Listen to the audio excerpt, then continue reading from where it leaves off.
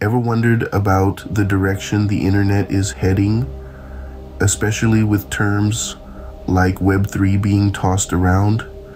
For years, we've been surfing the waves of the World Wide Web, but the tides are changing. Our current internet landscape is largely centralized, dominated by a handful of tech giants. These corporations hold the reins, controlling data and user interactions. Let's consider our online behavior. Every search, click, and interaction is tracked, harvested, and often sold to the highest bidder. Our personal data has become a commodity, and we've had to surrender our privacy in exchange for the convenience of these platforms. Furthermore, this centralization of power stifles innovation, as new entrants find it difficult to compete with established platforms. This brings us to the concept of Web3, the next evolution of the internet aimed at overcoming these challenges. A new dawn is on the horizon, painting a picture of a decentralized, user-centric internet. Let's dive into this fascinating world of Web3. So, what exactly is this Web3 we're talking about? Well, let's dive right in. Web3 or Web 3.0 signifies the next evolution of the internet. It's a shift from the current predominantly centralized web, where a handful of powerful corporations govern data and user interactions, to a more decentralized model. The cornerstone of Web3 is this idea of decentralization. Imagine a network of computers, each holding a piece of information, all interconnected. It's like a giant global jigsaw puzzle where each piece contributes to the bigger picture. This setup, powered by blockchain technology, enhances security and privacy while also providing resistance to censorship. It's a bold move towards a more democratic internet, where power isn't concentrated but distributed. Now, blockchain might sound familiar. It's the technology that underlies cryptocurrencies like Bitcoin and Ethereum. It's this technology that makes Web3 possible, enabling trustless interactions, meaning you don't have to rely on a middleman or authority to ensure transactions are secure and valid. Every transaction is transparent, recorded on the blockchain, and verified by the network. Another key component of Web3 is the token-based economy. Here's where it gets really interesting. In this digital economy, tokens or digital assets grant ownership or membership in online communities and services. They're not just about buying and selling. These tokens encourage active participation and contribution. They could potentially lead to a more equitable online ecosystem where users are rewarded for their contributions, not just passive consumers. Web3 seeks to give users more control over their personal data, better privacy, and new opportunities for developers to create applications outside centralized platforms.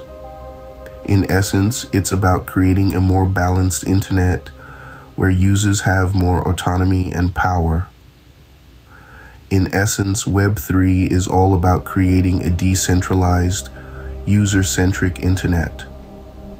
It's a vision of a future where the internet isn't controlled by a few, but by many, offering opportunities and advantages to users worldwide.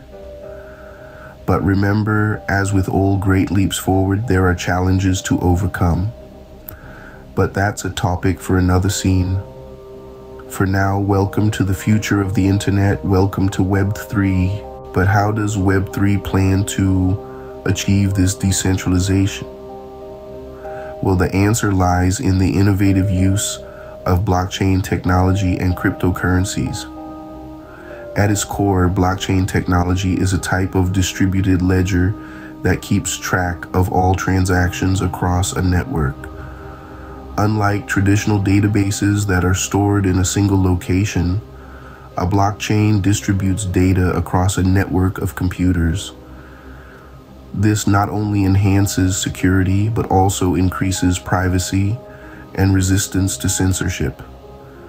Every transaction on the blockchain is recorded in a block and added to a chain of previous transactions. Each block contains a unique code known as a hash, which is created from the information in the block and the hash of the previous block.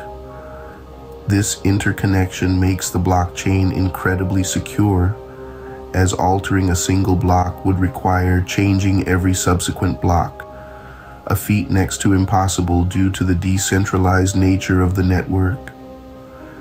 Now, let's talk about cryptocurrencies. These digital currencies, like Bitcoin and Ethereum, are built on blockchain technology and play a crucial role in the functionality of Web3. They enable what we call trustless interactions. This means that parties do not need to trust each other to have successful transactions. Instead, they trust the system, the blockchain, which provides a transparent and immutable record of all transactions. Cryptocurrencies also incentivize network participation. Many blockchain networks reward participants, often called miners, who use their computers to validate and add transactions to the blockchain. These rewards are usually in the form of the network's native cryptocurrency. This incentivization model encourages active participation and contribution, leading to a more robust and secure network. In the context of Web3, these technologies provide the backbone for a decentralized internet. They facilitate peer-to-peer interactions, bypassing the need for intermediaries and giving users more control over their online experiences. Blockchain and cryptocurrencies are thus vital tools in the realization of Web3. They represent a paradigm shift from the centralized structures of the current internet, paving the way for a more equitable and user-centric digital world. Web3 certainly sounds promising, but is not without its hurdles. This future-focused iteration of the web promises a world where users regain control over their personal data. It's a world where privacy isn't just an afterthought, it's a fundamental building block. With Web3, your data is your own, and no one else can access it without your explicit permission. And let's not forget the developers. Web3 opens up new opportunities for them to create and innovate outside of the walled gardens of today's centralized platforms. It's a digital playground where creativity isn't stifled by the rules of a few dominant corporations.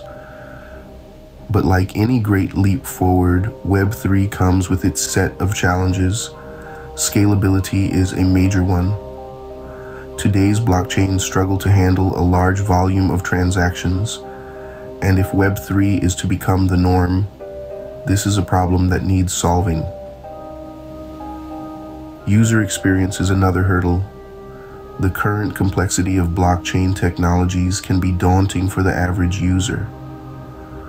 We'll need more intuitive interfaces and simpler processes to truly democratize the web.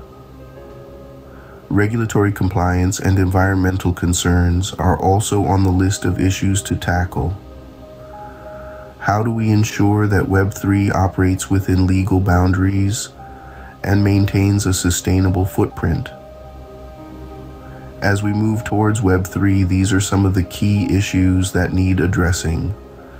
The journey may be challenging, but the potential rewards are enormous, promising a more equitable, user-centric internet. Web3 represents a revolutionary shift in how we interact online. It's the dawn of a decentralized, user-centric internet, powered by blockchain and token economies. This shift holds the potential to redefine online ecosystems, offering greater autonomy, privacy, and opportunities to users across the globe.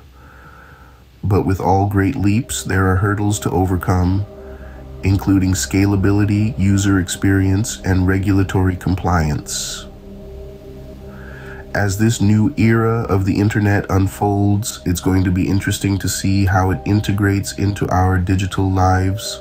Thank you for taking the time to watch our video on the intricate world of Web3.